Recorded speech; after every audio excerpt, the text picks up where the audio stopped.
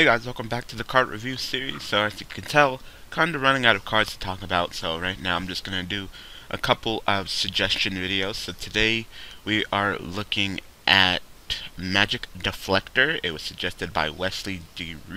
Reiter, or is it Reuter? I don't know. So we're just going to go ahead and look at this card and see how it would fare in today's current meta. So Magic Deflector is a normal trap card that states, for the rest of this turn, negate all equip, field, continuous, and quick play spell effects on the field. So it's pretty much like a trap stun for spells. And you know what? That's actually fairly interesting, that you can go ahead and play this. Now, keep in mind, if you play it during the wrong time, it can be neg 1 like trap stun. But if you play your cards right, you might be able to make something fizzle. And that's definitely a key play, that if you could pull off that 1-for-1 by making something fizzle and chaining a response to one of these kind of spell cards being activated, you can go ahead and make the card fizzle. Unless it's like an equip spell or a field spell or a continuous, then they'll just be like negated. But definitely quick play spells, and that's the one thing that that you might want to hit a lot is quick play spells. For example, some popular spells that are going around are, of course, MST. So, your opponent has to MST something, you can just go ahead and activate Magic Deflector, chain result backwards the I would say the Magic Deflector fizzle, their MST fizzles. Another one is that Artifact Ignition. Artifacts are getting a little bit of hype, so you might want to go ahead and shut that down. But my biggest problem with this card is the fact that it doesn't hit normal spells. Like, Trap Stun, pretty much covers all the traps, unless you're, chaining it to something. But if you go ahead and just go, to start of my turn trap stun, you have no, spells B3 effects or anything, then traps are just done, period. This, you activated, that can still play normal spells, and to tell you the truth, normal spells are probably the most powerful in Yu-Gi-Oh! Right now. Most of our staples are, that are at 1 are, normal spells. You can go ahead and activate your Magic Deflector. I'll still slap you in the face with a Dark Hole. Bet you didn't see that coming. One of the scariest spell cards in all of Yu-Gi-Oh! Right now is a normal spell, and that is Soul Charge. So, you activate Magic Deflector, your opponent can still play Soul Charge. And the thing is, if you activate Magic Deflector and then they activate Soul Charge, your spells are also would be negated. So, if you have something like a Book of Moon ready to go, that's going to get negated. So, that's definitely a problem. Overall, it's not the best card this format. This format's more of a trap-reliant format. We're getting more heavier and nittier and grittier. In my opinion, the traps are definitely changed around, and they're at an all-time high.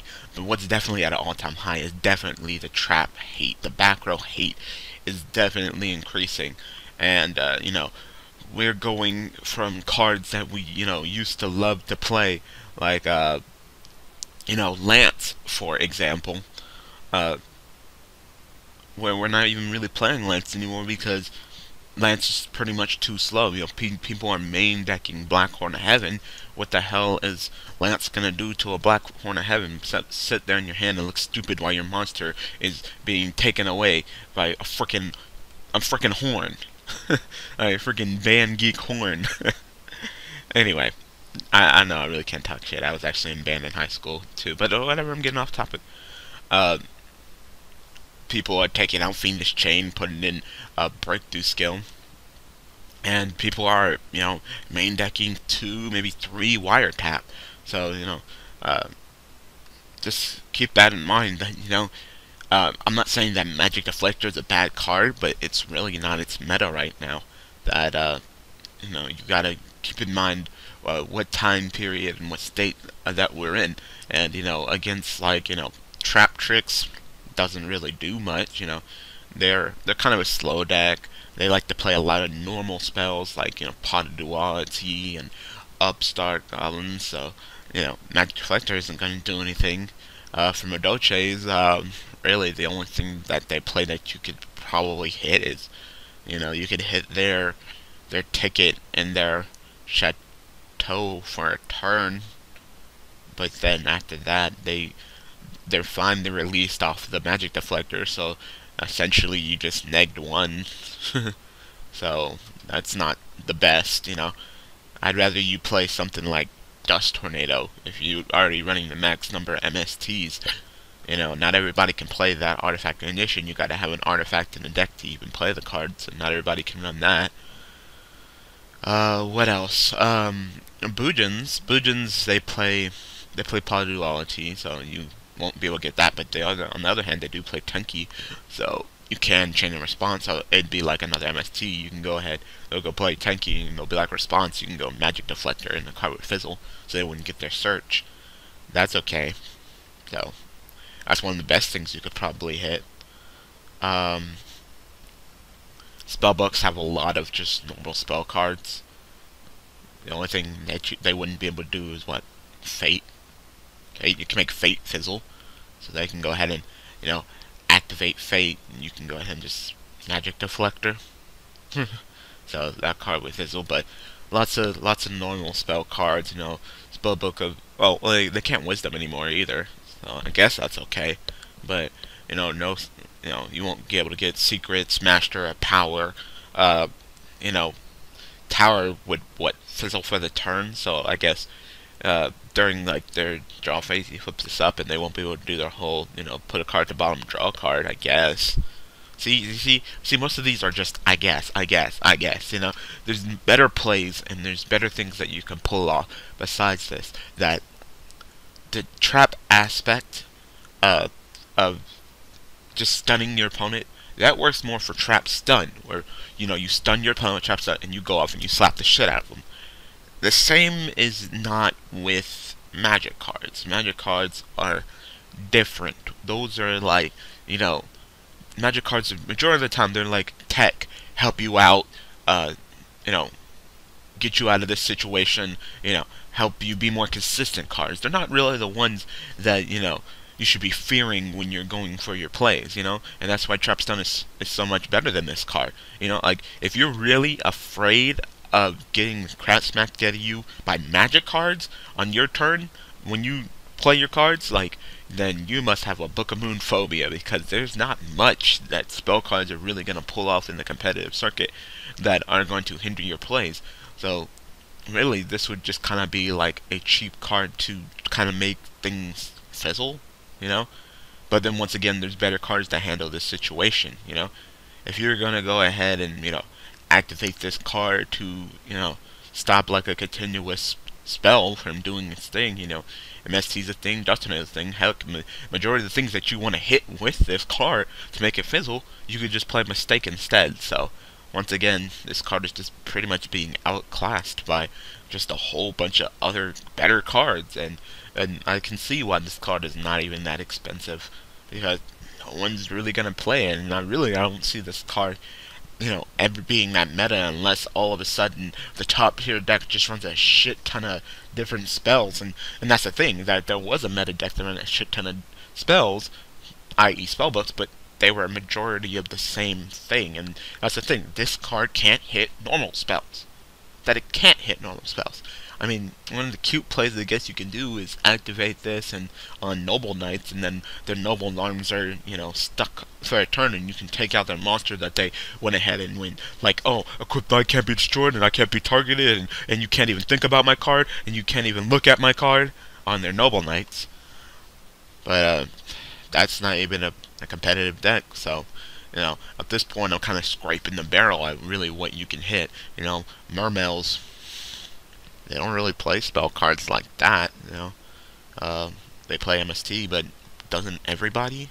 You know, you can't get their Salvage. That's a normal spell. And there's just not much you can do. So definitely this card is not really that great in the meta. Let's see, Wesley pretty much said basically a trap's done for spells. The only one I've heard talk about this card is RJB0. What's your opinion about it? Alright, well, I was going to see if you wanted me to talk about anything else about the card, but that's pretty much it. Yeah, it's basically a trap stun for meta, except that you're not hitting the best kind of spell this format. You know, you're not hitting that normal spell, and that normal spell is big, big, big. This format, big. You know, all I gotta do is say Soul Charge. That's all I gotta say. Like, if this card can hit normal spells, we can hit Soul Charge, then, you know, I might give it a little bit, maybe a thumbs up, maybe like, okay, you want to side that? Okay, I see where you're going. They activate Soul Charge, and you're like, nope, fizzle. And they wouldn't be able to just be like, oh, my card is negated, oh, I can just play another one, or something like that. No. Just, you know, spells, period. But nope, can't get normal spells. Kind of dropping the ball there.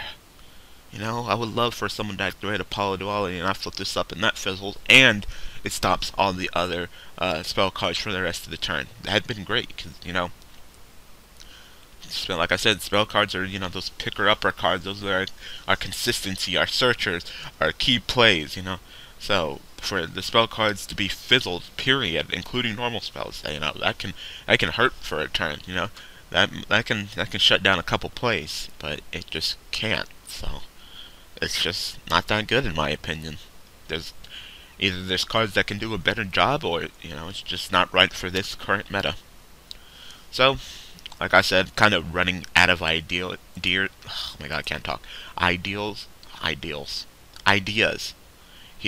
for cards to talk about in the card discussion series. So for right now, I'm just gonna do a couple of, you know, suggestions. So if you have any suggestions, any card that you want me to look at and talk about, be sure to comment in the comment section below.